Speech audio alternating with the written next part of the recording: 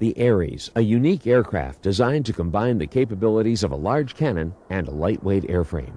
Engine inlet gun gas ingestion problems were solved by mounting the engine inlet and the gun on opposite sides of the fuselage. In order to accommodate the inlet in this unusual position on the aircraft, the engine is mounted nose left so that the airflow coming around the fuselage goes straight into the engine inlet. The canard and the wing act as large turning vanes so that the flow remains distortion-free at all angles of attack and at all side slip angles. The thrust from the canted off-center line engine is brought onto the center line and straightened straight aft by a long all-composite tailpipe. The composite tailpipe also allows the fan flow and the core flow to mix to reduce the infrared signature.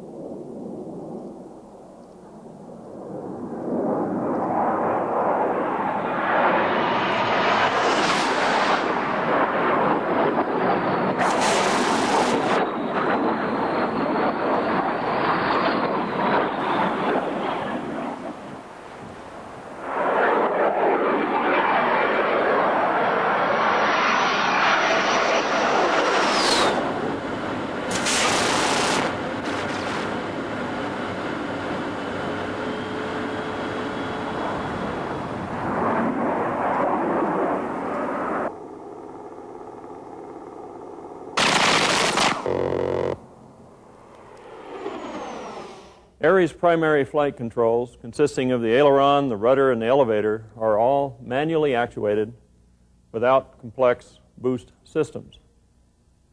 They are redundant in that the loss of a surface or the control to a surface, either an elevator, an aileron, or a rudder, does not disable the aircraft. Agility requires an effective method for deceleration.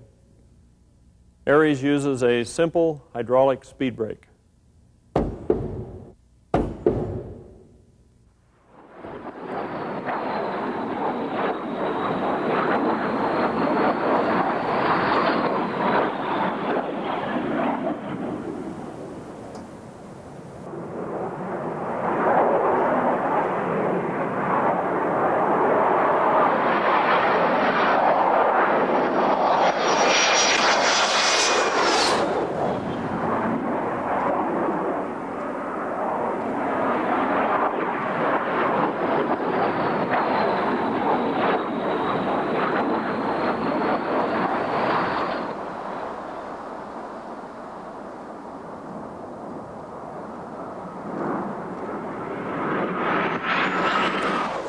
Ares has an integrated high lift system and pitch control system. The forward swept canard, which provides the airplane's agility and maneuvering, is mounted behind the pilot, so it's not in his vision path for downward and forward vision.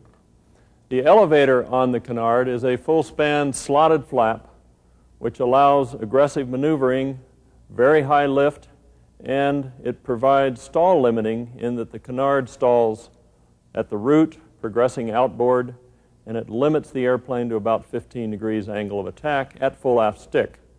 At full aft stick, the pilot can aggressively maneuver the airplane laterally without fear of departure.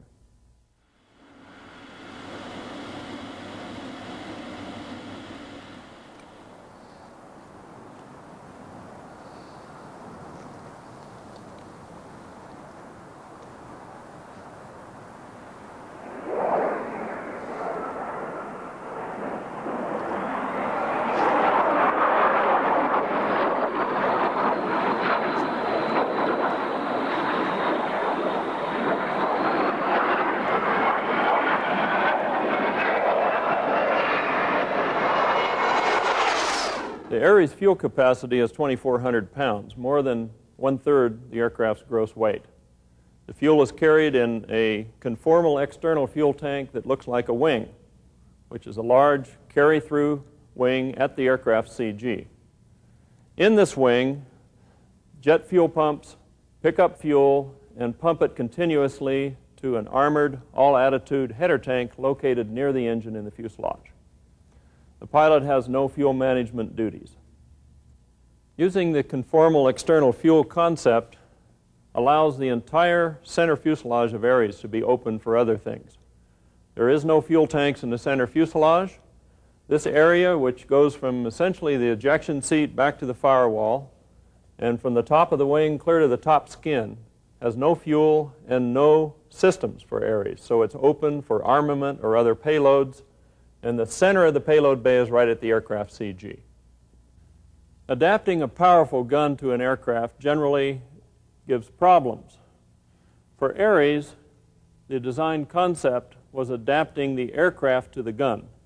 For example, the entire forward fuselage of Ares is placed 3 inches to the left of center to bring the gun closer to the center line. In addition, the fuselage is concave in order to bring the gun in closer and also to focus the blast pressure of the gun to move the nose to the left. This offsets the recoil loads, which tend to move the nose to the right. When the gun fires, gun gases come out of the gun, which can go into the inlet. Well, Ares has no inlet on this side, so the gun gases are completely excluded from the engine inlet. All the inlet is over on the left side of the aircraft. The configuration of the inlet also allows the fuselage to exclude the inlet from bird ingestion and ice ingestion.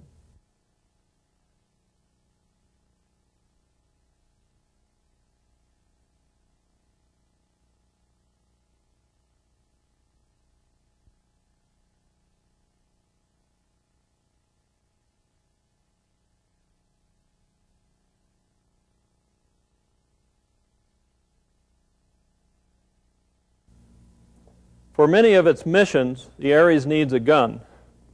This is the primary weapon the Ares was designed for. It's the General Electric GAL-12U Gatling gun. Its 5 barrels can shoot as many as 4,200 rounds per minute.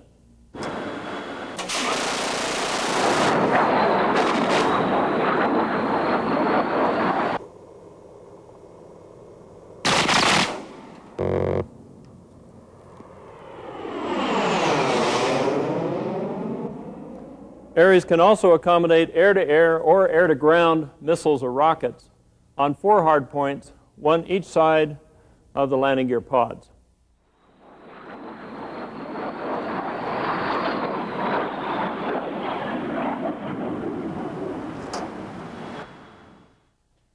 Cowling can be removed without any special equipment.